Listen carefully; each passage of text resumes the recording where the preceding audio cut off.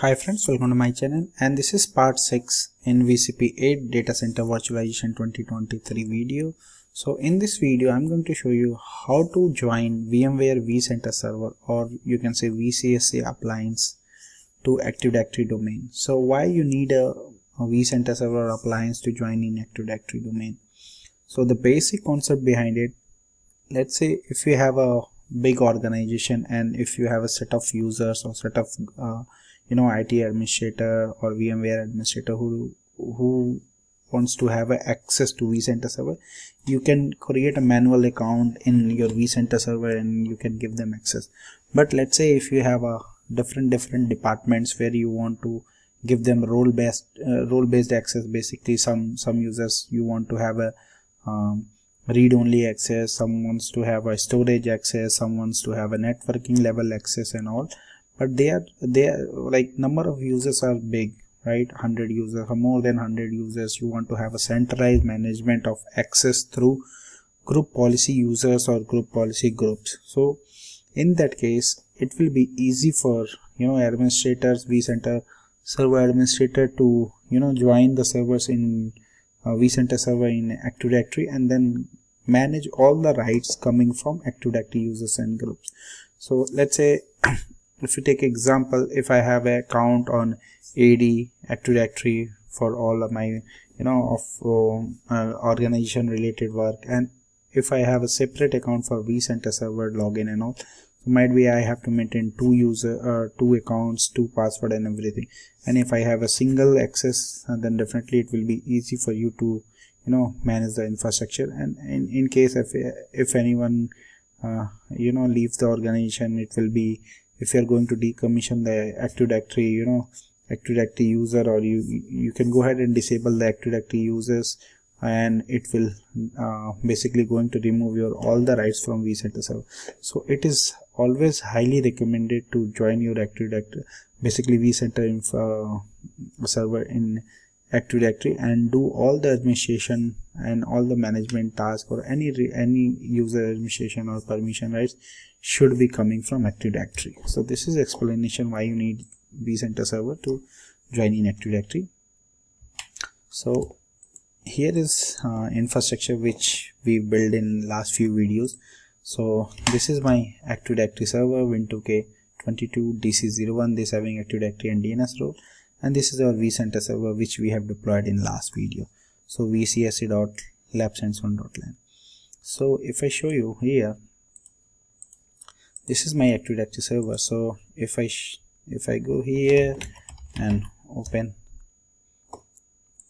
Active Directory users and computers, you will see here I don't have a ESXi host we added in last video. So vCenter server is not added yet, so we will add it, vCenter server. And also we are going to give this group rights as a, you can say that create a new group. You can create a new group, call it, let's say vCenter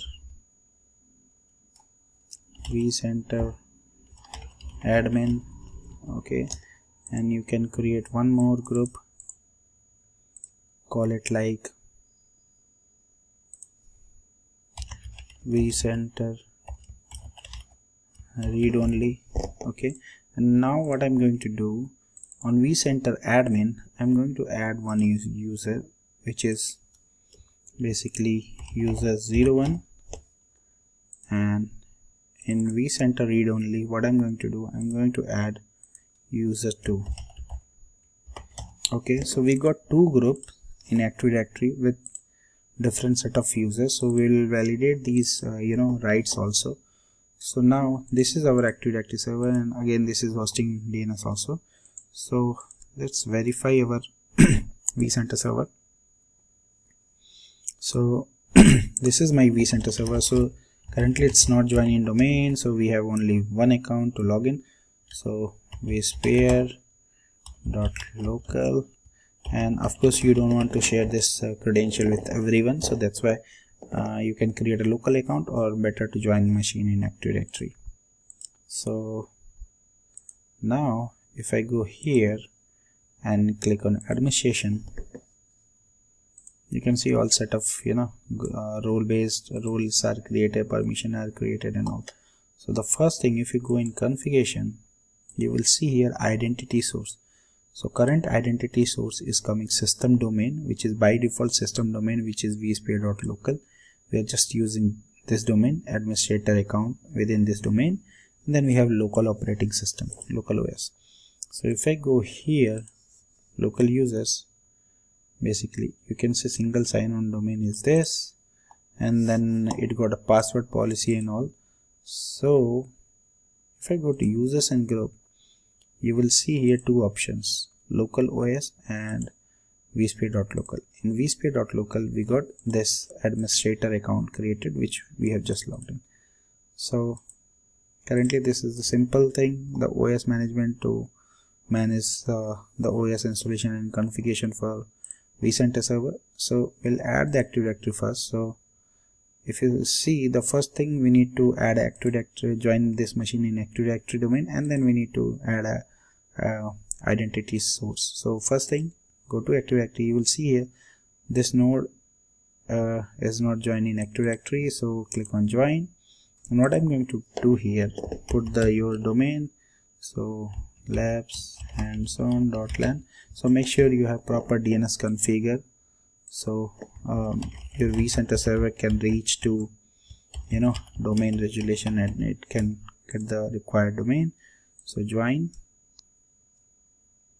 Okay, I think password is wrong, so let me try one more time.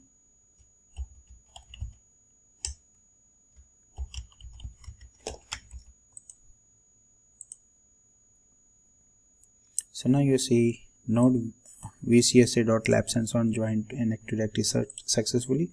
Reboot the node to apply the changes. So now this is good. I acknowledge this. Now if you go to identity source, if you click on add, you will see here Active Directory integrated Windows is coming, but domain name is not. So you cannot continue because single sign-on server is not currently joined in any domain. So you will see this is not joined. So go to Active Directory and join. So we already done this. So what we just need to do, we need to reboot this appliance. So I'll go basically here on 5480 and I'll log into appliance management console, and then I'll reboot this appliance. So this is good. We'll go ahead and in action reboot.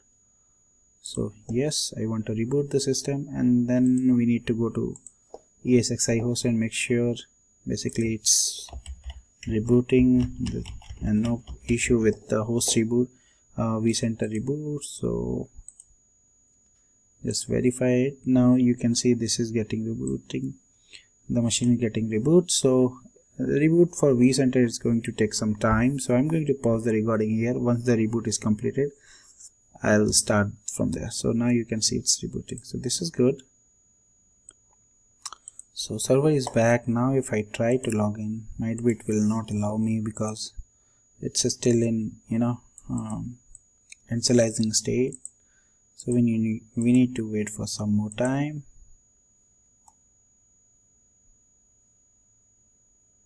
So now vCenter is up and you can log in with your administrator account this time. So vSphere.local and password for this account.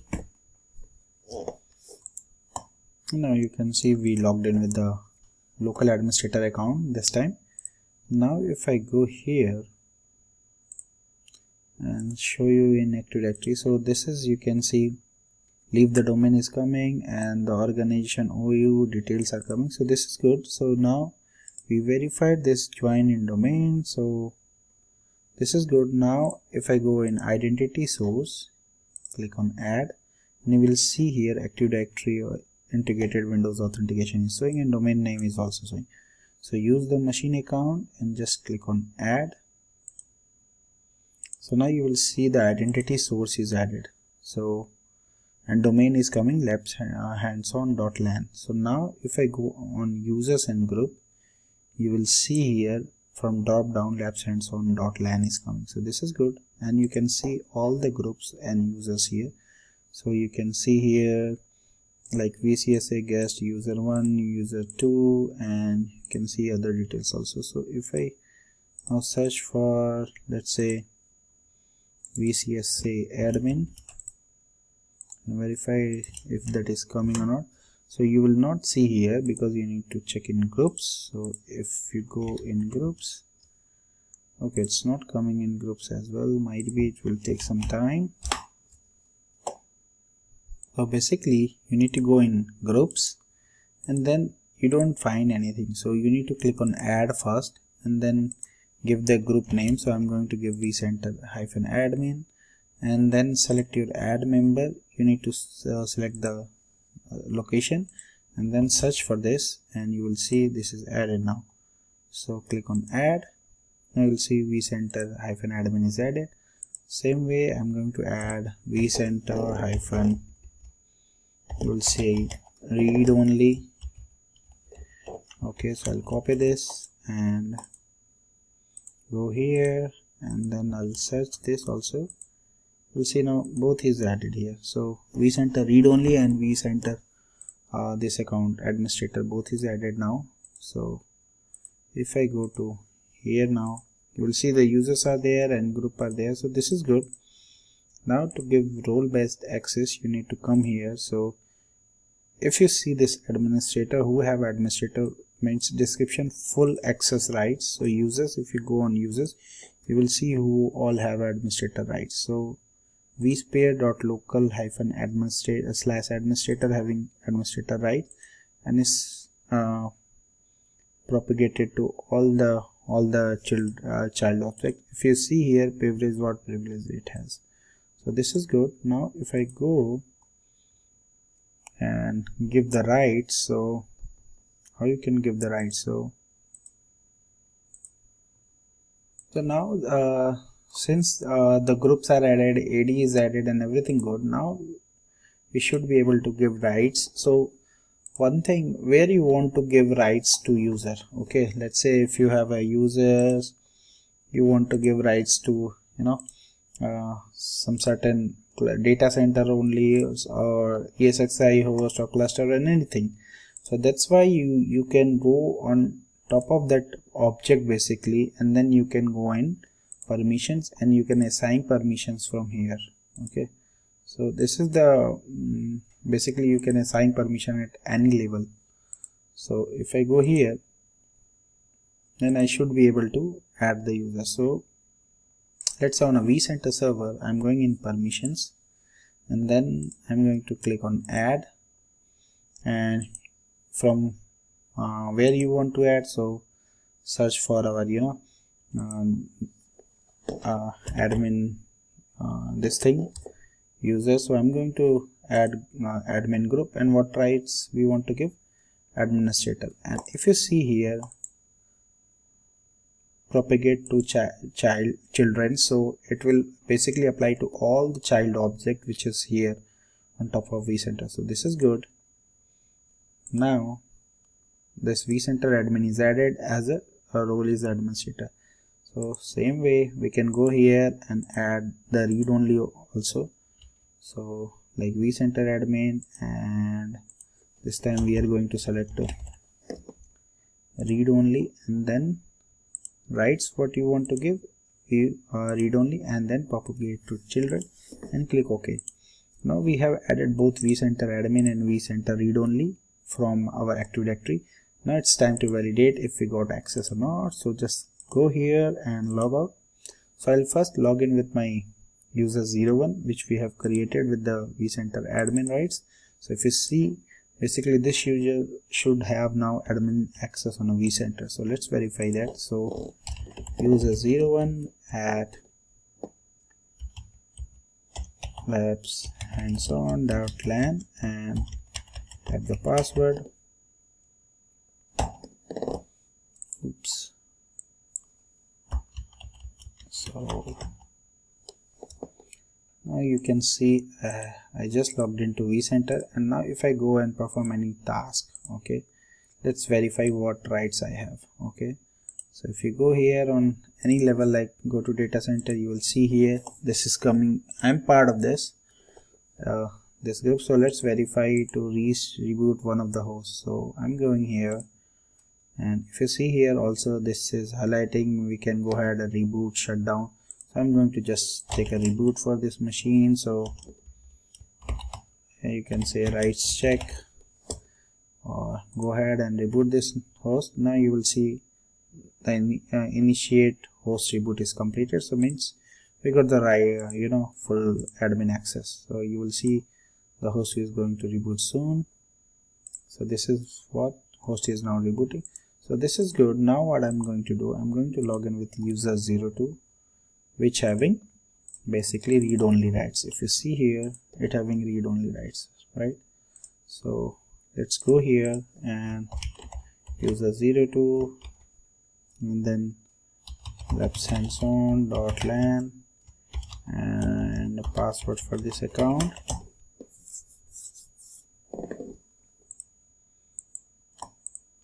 So now this user should have basically read-only rights only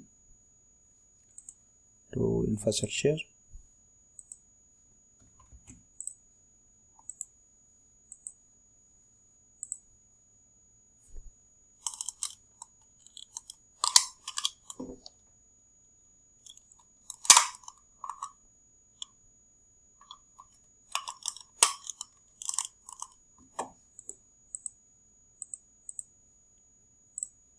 Okay, so now if I expand this, and if I go now and try to you will see all the options here.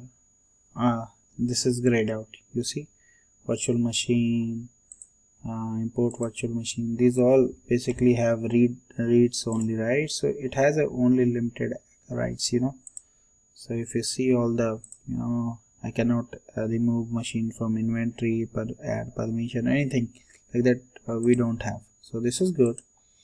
So basically this is all about this video, how you can use join your vCenter server in Active Directory domain, and how you can play around with the giving the rights or permission to your groups, or you can say users, Active Directory users in in vCenter server. So in next video we are going to drill more in this feature, and we're going to do some more activity related to permission, rights and all. We are going to see what all the privilege we can give, how you can customize the rights and also. Thank you for watching. Please subscribe me for more videos, and if you have any query, any question related to this, you can always post me my given mail IDs. Thank you once again. Bye bye.